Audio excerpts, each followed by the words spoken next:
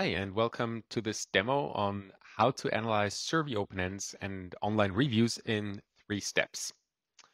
My name's Maurice. I'm a techie by background. I'm a software engineer by training. But my reason for being here is that I co-founded Caplena roughly 5 years ago.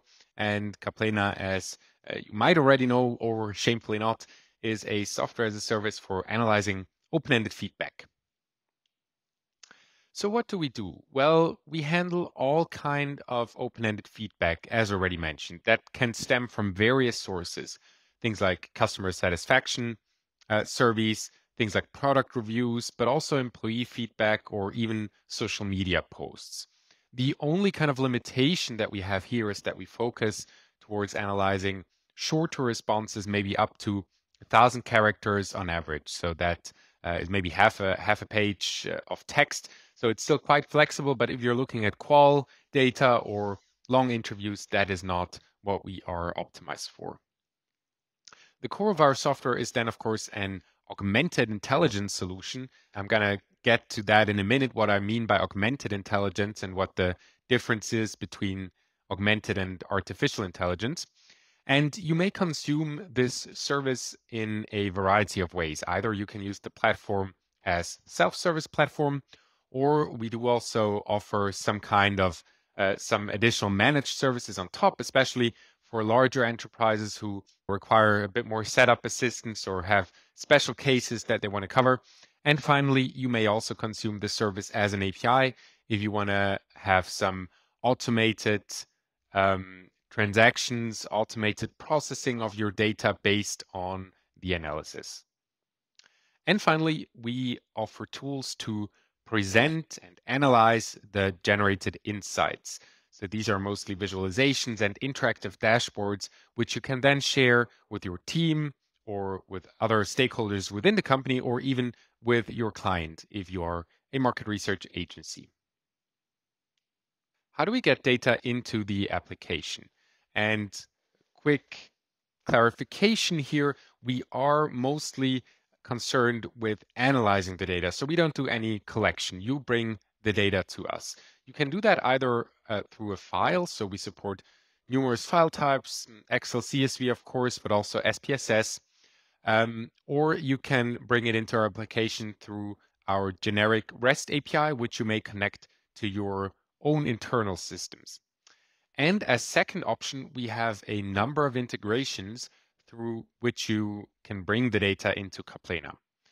There are basically two kinds of integrations that we have here. The ones are survey collection or customer experience management systems like Qualtrics, where you connect your account with your Caplena account such that we can then get the data, for example, from Qualtrics into Caplena directly and even synchronize that potentially on a nightly basis. So customers would want to do that because they might not be quite satisfied with the quality of Qualtrics TextIQ and want some more in-depth analysis. The second kind of data, and this is sort of the exception to the rule I stated before, are reviews. And here we actually do some data collection ourselves. So we have 8 different sites from Google Maps, Capterra, Trustpilot, G2, etc., that we can scrape directly from within our application. So you will post one or more URLs, for example, that you want to scrape, and we will do that, and we will even synchronize this if you want us to. And one of the great opportunities with reviews is that as this data is publicly available, you may not only scrape your own data, but even that of competitors, meaning you can easily benchmark yourself against competitors with publicly available data. How does the platform work in general? And this is the last slide. Bear with me before jumping into the application itself. We are, as I mentioned before, an augmented intelligence platform. Now, I want to explain the 3 steps on how to get to insights with us, and I hope by this I will explain this term. So, first of all, we discover potential topics that appear in your data. So we say, well, we saw there are topics about customer service, specifically the support is mentioned, the efficiency is mentioned, etc. But then you as a domain expert, you as a project manager, you may go into the interface, the user interface, and remove topics that you deem unnecessary, add your own ones that you would like to track, or change them in any way, reorganize them in any way that you would like. In the second step, we auto tag your entire data set, be it 100 or 100,000 rows. So we will categorize every row into one or multiple topics and therefore allow you to quantify these results. But again, you as a user, you may go in and fine tune the AI. You may review a couple of rows and thereby nudge it into the right direction, such to make sure that it actually does exactly what you want it to do. And we even have some metrics that we offer there where we show a quality score, which allows you to gauge how well the AI learned what you wanted to do. And finally, we have the dashboarding and visualization tools. I'm not going to go into these here. I'm going to show them a bit more in the application. But by showing the principle here, I hope I have explained augmented intelligence, because that is where we see great potential for any kind of user app, basically. So a powerful AI, which takes a lot of the heavy lifting for you, but the option for users to modify the AI's decision, to nudge it in the right direction, and to fine tune it easily. And all that without being a data scientist. So it's really a end user application with a huge degree of flexibility. So much intro. Now I would like to jump into the application directly and highlight a couple of pages. First of all, the import data step. As mentioned before, you have different options here. Either you would drop your file here, or which I quickly want to showcase is how to use the integrations. And again, there are accounts which you may connect from other systems such as Qualtrics or Zapier, but you can also directly scrape reviews for all these 8 and counting review sites. And that is super simple. For example, if you're a service company, you might have Trustpilot reviews. So you just hit the Trustpilot button, and I'm just going to copy one of the demo URLs here. Then you load a sample of the data, which shows you some metadata like average rating and the total count. And then you continue to import this data into Caplena. So very simple and very powerful. Maybe one or two other highlights I want to mention. We have, for example, automatic translations integrated from either Google Maps or DeepL, which you can activate with a single click. And we also have the option to anonymize text commands, which especially for enterprises is a highly valuable feature, as it allows you to remove any kind of PII that may still be in your data. For the reviews, as said before, you also have the option to synchronize the results, for example, on a nightly basis. Once you have uploaded the data, this will appear here. Here we have a number of example projects, of which I'm going to start with the consumer electronics one. So this is a survey where people were asked, I think, to explain their satisfaction with the last consumer electronics device they purchased. So classical NPS study with an open-ended data set here. Now, the first step, as mentioned before, is generating the topics and doing that in this interactive fashion. For that purpose, we first of all choose what kind of data it is. It's a open text that has already been pre-selected by the application. There would be another kind of data that we have that's semi-open or list type questions, but that's mostly for things like unaided brand awareness. So we're going to choose open text here. Now, in this step, you can choose a basis, a scaffold for your topic collection. And although it looks quite simple, it's pretty powerful. For example, you could upload a file if you have been given the topic collection or codebook, as it's also called in the market research lingo. You could upload that here and import it. But even more interesting, you can copy not only the topic collection, but also the AI's learning from another project into this one. So this is, of course, highly valuable if you have a monitoring study where you do similar kind of projects in a regular interval, or if you're a larger agency or a larger research team, then you might do similar studies every now and again. And therefore, you don't have to start from scratch, but you can really choose what you have already done and base the AI's learning on that. And finally, we have templates here. So a number of hand curated templates for various industries, which you may choose as a basis. But in our case, we're just going to let the AI generate some topics. So the selection of a template or uploading a topic collection is completely optional. And in many cases, it will be absolutely sufficient for the AI to generate your topics. And this has now happened. So we see that the AI has arranged the topics in a two-level hierarchy. We have what we call the category, and then within the category, quality, for example, within the category, we have a number of different topics, things like trustworthiness, product quality, service quality, etc. And my job as a user is now to go through this and kind of make sense from this, see if this suits my needs, if there are any topics in here that I might not want to keep. For example, there is one called meets my needs. Well, that's a bit too generic for my taste. I'm just going to remove it. There's also, I think we have the quality of our screen quality, and here we have the image again, so I'm also going to remove the image.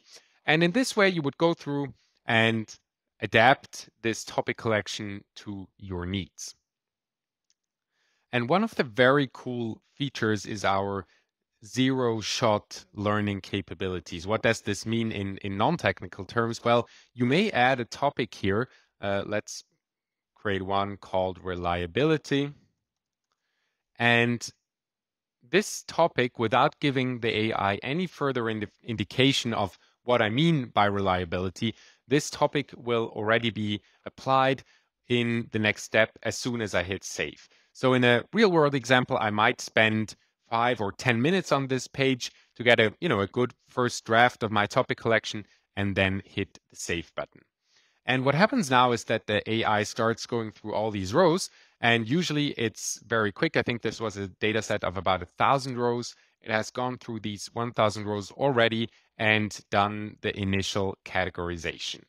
We can see an overview of the results here already on the left-hand side, and we can see the structure again of the category, so quality, and then the different topics within that category section. Furthermore, we can also see that a topic level sentiment analysis has already been performed. So you can see how many people actually mention the quality in a negative, in a neutral, or in a positive way. And the same also for the specific topics in here. And this is one of the very powerful features of our AI, because there are a lot of tools that do sentiment analysis in some way, but usually you want the analysis to be done on a topic level and not on an overall level. And let me quickly jump into the detail view to illustrate what this means. So as I said before, you may now optionally fine-tune the AI, nudge it into the right direction. And this is what happens in this specific view. So here you can see every row with the associated topics that have been assigned. Now what you see here is the topic level sentiment. So the price was mentioned in a positive way. And then there's also the overall sentiment, which for the entire verbatim is positive. But to really make an in-depth analysis, you will want to have this topic level sentiment analysis. And in this view, you may now review a couple of rows, maybe a couple of dozen rows, and add topics that have not been assigned. That is either because the AI didn't understand it, or more likely because the topic doesn't really exist yet. So you can go through a couple of rows, review them, and also add potentially missing topics. So let's have a look at this one. It says the apps available are a little limiting and the phone casting doesn't work great. So I would create a new topic, let's call it limited, and put it in a new category called app. And then I have added this, and now I'm going to add it as a negative sentiment version here. And the cool thing is that as I make some corrections here and go through a couple of rows, the AI will update its predictions in the background every now and then. and base the categorization logic on the adaptations that I have made here. So it will learn from the changes that I have made and apply them to the rest of the data. And in this way, you can, with very little effort, get to a super high degree of quality. Let's have a look at what we are able to do once we have actually completed our analysis. And again, just stating that this topic assignment and reviewing step is actually optional. You don't have to do it, but for an important, a larger project, we would recommend doing it just also to have some kind of perceived indication of the quality of the output. Let's jump into the visualizations module. And here you have a variety of options of what you can do. You have, again, this basic sentiment level topic count chart where you see how often the topics appear and how often they have each sentiment. And as all charts are, this one is also interactive, meaning you can open and close specific buckets. You can click into a specific bucket and see which verbatims are actually behind this, which is, of course, a great feature for stakeholders. If you create a dashboard later on for the marketing people and a dashboard for the product people, they can still dive into these specific sections and get an understanding of what people specifically said and also their tone. Then we have, of course, also a very general bar chart where you just get the distribution of topics without their sentiment. We have a trend chart, so there is not too much data here, which makes it a bit bumpy, but here you would be able to see how the share of topics has changed over time, how the distribution has changed over time, which is, of course, highly valuable if you have a continuously running study like an NPS study, or if you do scrape these reviews, for example. You can see which topics come up, which topics have maybe changed over a certain period of time, and where you need to look into them. Another option are tree maps. Tree maps are a great way to get an overall distribution, overall overview of how things look like. And again, as everything, it's interactive, so you can zoom into specific parts and then also click their respective buckets to see what is behind them. A correlation chart, I think this is somewhat unique in our application, that you get how strongly different topics actually correlate with each other, how often they appear together, normed by how often they appear in general. Quite an interesting one. And then another one is the comparison chart. Here I might use other data that I have in my data set to segment this. And this is an option I haven't talked about a lot yet, but when uploading your data, we don't actually only ingest your open-ended columns. We ingest all of the data. And you can then use these other columns, be they numerical or multiple choice data or demographics, whatever they are. You can then use that data to segment or slice and dice the results. And this is what has happened here. So we have one column called manufacturer in our data, and we can now dynamically compare, for example, Apple. This is the average, the others in this chart. We could also look at how Google behaves, how LG behaves, etc. Then we have two charts for the satisfaction score. So if you have a NPS or CSAT or some kind of other satisfaction score, you may display that here.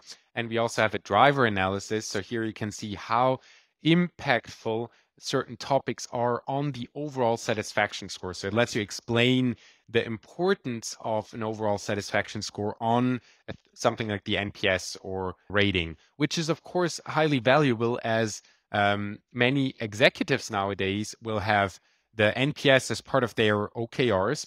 And they, of course, want to know, how can I get my NPS up? And this is something you could do with such a chart here. And finally, just some basic charts for the distribution of the sentiment or a simple row count. Now, these charts are highly flexible and can then be added to dashboards. I'm not gonna, it's again a super simple process, but I'm just gonna show you an example result how this might look like. And this is the same data set. Again, it's the consumer electronics data set where people were asked, correcting my previous a bit fuzzy definition. How likely is it that you would recommend your television set to a friend? That is the question which was asked with 1,000 participants in the US market. And here you can then combine various of these charts into a interactive and shareable dashboard. You may also add explanations or point out to specific numbers you discovered and really highly customize this towards your specific needs.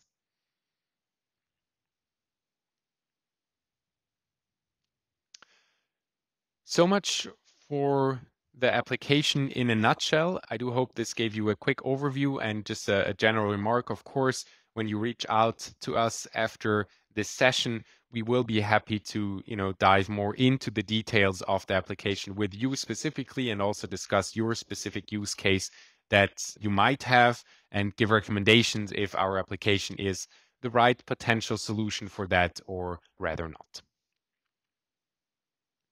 Coming back to the presentation, there's one quick topic I want to touch on, and that is the differentiation to other tools. I hear that question already through the virtual event, and I want to touch on that briefly. So there's two main other kinds of solutions out there, and one is a keyword solution. This is actually until about a year ago, this was probably the most common case. So your solution would output specific keywords, things like service, Verizon, good price, and would then count them. And that is, of course, a huge difference to what we do because we really do a contextual analysis where you get the assignments in a hierarchical way.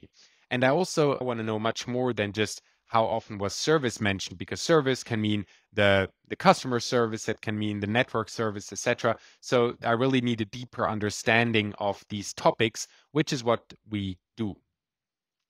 Now, the second kind of competitor we see out there are solutions that use mostly off-the-shelf AI algorithms that have become amazingly good in the past 1 or 2 years. But there, the issue is often the customizability, and we see that with many of our large enterprise clients, or not only them, actually even small ones, but oftentimes they want to track very specific topics. And I want to show an example here from Lufthansa. So Lufthansa uses us and they have 400 different topics that they want to track in their CX questionnaires. I'm just making this up now, but might be the responsiveness of the in-flight entertainment system. And with many of the other solutions, you would either have a huge effort to add that specific topic to the tracking, or you would need to spend a lot of effort on really giving loads of examples. And in our application, I've shown it before, adding a topic is a thing of seconds, and then fine-tuning it can often be done, if necessary at all, within maybe half an hour or so. So a really high flexibility that we offer and a very high quality of output that is generated through it. And I think this has convinced many of these clients here. So we have around 140 clients in total, a lot of blue chips and big names, but also market research agencies, startups, and apps that use us to analyze their feedback. And maybe one last word on the results. So we really try to produce meaningful, actionable results, not only fancy words and taglines, but you can really quantify and dig deep in our application. And this has produced measurable results for these companies. For example, and this is one of my favorites, that the CEO of eBay looks at our dashboards every second month to see what are the biggest pain points of his customers. So much from my side. I really do hope you enjoyed this quick presentation. And again, if you are interested in looking into the application more in details, if you have specific use cases that you would like to discuss, or if you just in general are unsure about text analytics, I'm also giving some trainings there for associations like MRS. So if you have anything you would like to know about text analytics, then please feel free to reach out to me anytime. And yeah, I hope you enjoy your day. Thank you very much. Great. Thanks, Maurice. And I'm hoping that our audio and video is all fine now. Can you hear me okay and see me okay? I can hear you perfectly. Yes. Amazing. How wonderful. Hopefully they've fixed the issues we were having yesterday. Great. Wonderful presentation, very clear, and some great examples there at the end as well. We have a question from Maria, and I think just because it was something towards the end there about the hierarchical topics, she's asking how many levels for those hierarchical topics can you have? Does that make sense as a question, or do we need a bit more clarification? No, that absolutely makes sense. So there are two levels of hierarchy which you can freely choose, the, as we call it, category and the topic. Of course, arbitrary. I know there are a lot of different names for these different levels, but two levels that you can freely choose. And then there is a third level, which is fixed to be the sentiment level. So each topic can be either positive, negative, or neutral if you choose to activate the sentiment. So in general, three, but two of them are free to choose, and one is sort of predetermined to represent the sentiment. Right. So, like when you had like the app, you created the new category for the app or the new topic, and then it was the or whatever it was, the level within it, and then it was kind of positive or negative sentiment within that. Yeah. Exactly, exactly. Not quite Yeah. sure the Yeah. selection or something like Yeah. that. That's right. Yeah. I And remember then the the choice. sentiment within Yeah. that, exactly. Yeah. Yeah. Okay. Great. You finished up there talking about generic models and some of the, I guess the ones that are quite well known these days now with like GPT-3 and I guess Google Lambda and some of the other broader models. So yours is entirely proprietary, or do you work with any third-party models at all, or do you kind of customize them? How does that work? Right. So of course we have based our models on publicly available research, right? Yeah. It's not that we completely reinvented the wheel. So it's a transformer based model Yep. in general. And but then it's quite heavily customized below, up to a very low level as well, to be optimized towards this specific use case. And that is, both for speed, but also for quality. These two are the parameter or the metrics that we want to optimize for.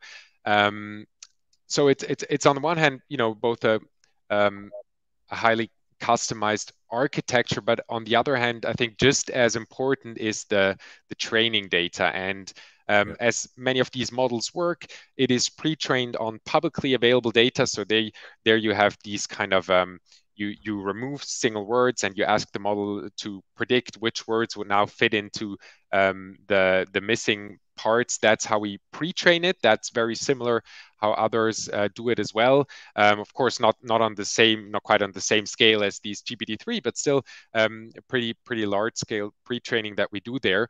But Mhm. then comes a further step in our application, and that is that we train it on all the reviewed data that we have on our platform. And I think that is really quite unique. We have about 200 million rows that were processed on the platform so far. And of these 200 million, we have maybe 6 or 7 million that were hand reviewed by users, by customers, by us. Yep. And these hand reviewed examples are, of course, highly valuable training data, and very specific to this purpose, which allows us to also get these zero shot capabilities, so out of the Mm. box Yeah. predictions without having to do any kind of fine tuning. Okay, so they will have been manually labeled by either you or customers or a third party, and it's a bit more of a niche thing, like you say, the in-flight entertainment, issues, things like that. Is that what you're talking about? Exactly. So I mean, it's this combination, this augmented intelligence approach, as I Mm. explained it, Mm. where often people will review a small percentage of their data, a couple of dozen, maybe sometimes 100 rows, and over the last couple of years, this has amounted to this quite substantial amount of Mm. training data that we can now use, and that which is provides the basis for every new customer, which is kind of nice because it gets better over time Yeah. by itself by incorporating this new data, without us having to actually change the architecture to get Yeah, better. Of course, this is something which we periodically do as well, but that's kind of a bigger exercise. sure. And this new training data allows to also just profit from all the work that has been put into the platform by Yeah. all the users. Great. So, what would the process be if, let's say, a new category or a niche, sort of, let's say something in B2B where it's not really been part of the existing model. What's the process that would then happen to make sure that you could optimize for that new data type? Right. I mean, the process is still the same as I showed Right. it in the demo. You upload the Mm. data, you let the topics be generated. Of course, if it's a very specific domain, there might not it might not cover all the topics that you need. You might need to add a couple yourself manually that you think are relevant, and then you would do this reviewing process where let's say it's an ad hoc study where you ask 1,000 of your customers or your whoever stakeholders or your employees maybe as well. Mm. And then if it's a very specific domain, so you might need to review 100 of them manually to sort of train the system. But reviewing manually is still, of course, much less work than doing this from scratch in Excel, Sure. because you already have some suggestions. Oftentimes, you just Yeah, need to to confirm tweak it's them. correct. So it's if you uh, are more or less used to the system, you will get through 100 rows within maybe half an hour or so. So Sure. it's still a lot more effective than doing this manually or in Yeah. Excel. Yeah. Yeah. And Okay. maybe one more point on that process. An important thing there is, of course, that people. I mean, we started off with market research agencies as our customers, Mhm. and one point that is very important to them is the quality of the coding, the quality of the Yeah. topic assignment, right? Because if you deliver something back to a client, then you want to be sure that it's actually makes sense and it's dependable, the number that you deliver back. So what we do in our platform as well, that we always take a sample of your reviewed rows and compare it to the predictions of the AI. And then Right. we compute a quality metric. It's called the F1 score, which is a scientific metric, a bit more strict than pure accuracy, especially for imbalanced data Mhm. sets. And this quality score then gives you an indication of how good the AI's coding matches with yours, and lets you sleep sound and safe Right. after having delivered that back to your client, which I think also is quite Uh, it's quite unique that we're so transparent in what kind of quality you get out of the system. okay. Okay. Good. Oh, that's great. I learned something there. The F1 score. Very good. Um, uh, Maria has a sort of follow up comment or question about NPS. I think you're suggesting that NPS is. I mean, there's a broader comment. There are still limitations to it, and the way in which it's bucketed and the stories you can kind of tell from it. It does make it, I think, better suited to certain categories and applications than others, for sure. I think that's what you're saying, but I'm sure that's borne out in the work that you do as well, Maurice. Any other questions from the audience? Please post them here while we're chatting. We'll make sure that we cover them before we wrap up. Maurice, you showed the correlation chart as a sort of unique visualization or something that's quite specific to you. Looks fantastic. Can you just maybe talk through like what's a sort of practical use case or an example of how that might lead to an insight, or how do you interpret that correlation chart into something useful? Right. I mean, for example, it might if you have a web app that you are analyzing and getting feedback for, and you notice that certain topics are frequently mentioned together, like, I don't know, responsiveness and the feature XYZ, then you Yeah. can sort of, it guides you into the direction that you should look at these two together. And often they they might be related in some way, Yeah. Yeah. and that you should look into that in more depth. And so what we often see is that when you have these correlations, a high correlation between topics, then users will go on to filter for mentions of these two specific topics and sort of dig deeper on what Right. the Yeah. the reason behind that is. So there is often Okay. a common reason behind these two Yeah. topics when you Yeah. see them Yeah. Yeah. highly correlated. Okay. Great. So it's an exploratory kind of causal analysis framework. Yeah. Yeah. Okay. That's Absolutely. great. Um, Good. And then just some sort of basic things like, if, surveys especially, you can get a lot of, incorrect spellings come in or things like that. How would you cope with something like that in the platform? Um, right. So maybe short background here. So language models used to work on a word level mostly, that you would compare entire words. Hmm. And there, of course, you have the problem that if one character is different, then the word wouldn't be recognized at all because it would be represented totally different in the system.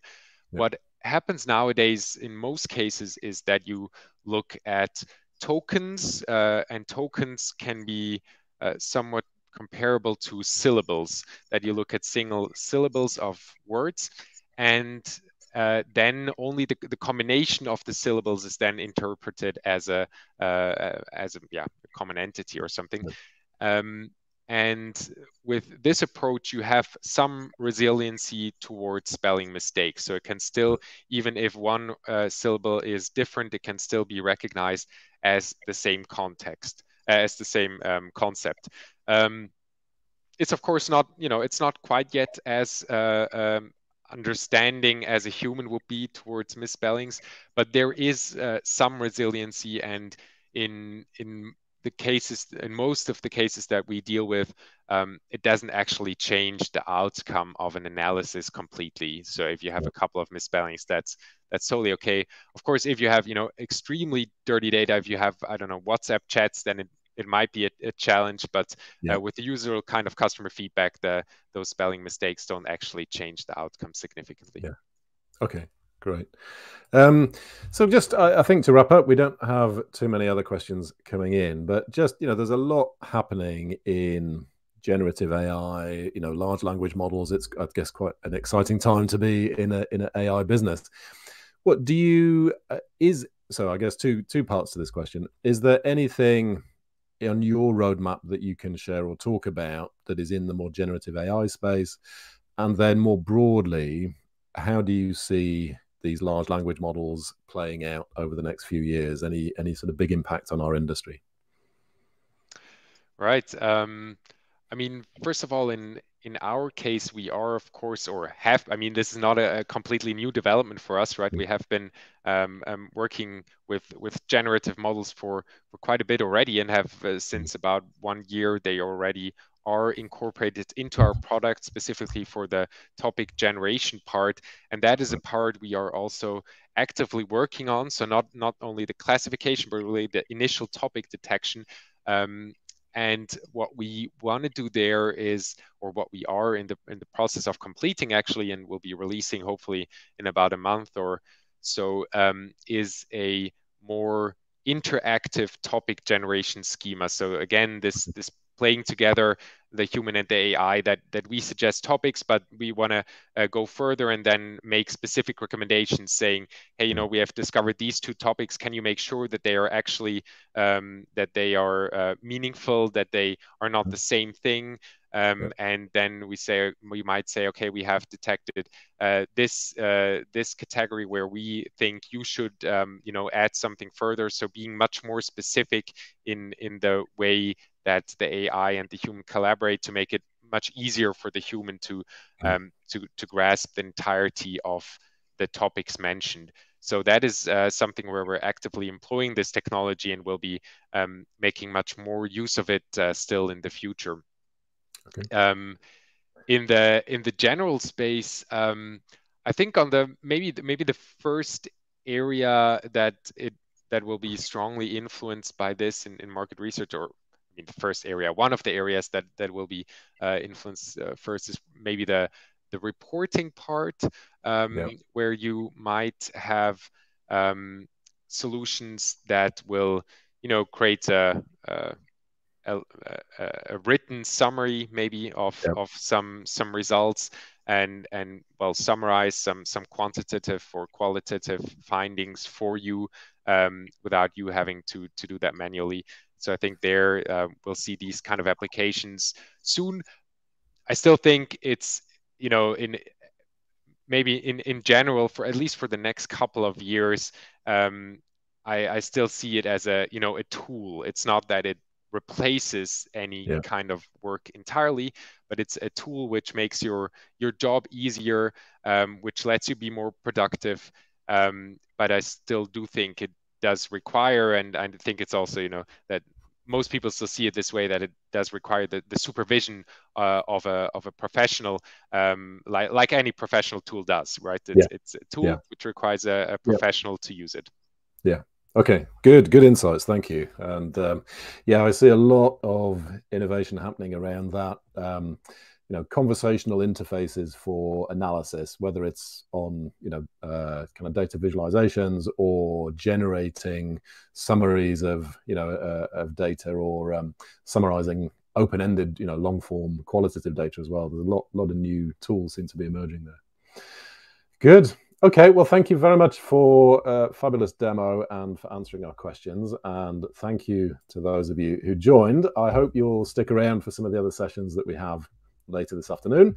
The next one we have is with Discuss, which is a video-based qualitative research platform for one-to-one interviews, focus groups, and mobile ethnography and self-captures and UX research. So hopefully you'll come and join me and Jill for that demo in about 15 minutes.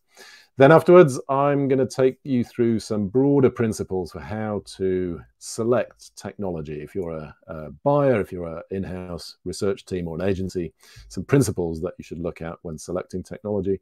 And then we'll round off the afternoon with UScan, so UScan social listening and visual analytics, another AI-based platform for understanding, what's out there and what people are posting in social media. So Maurice and Caplena, thank you very much for your demo and your time, and I hope you'll all join us in about 15 minutes for our next session. Thanks very much, everyone. Thank you so much, Steve. Have a great day. Thanks.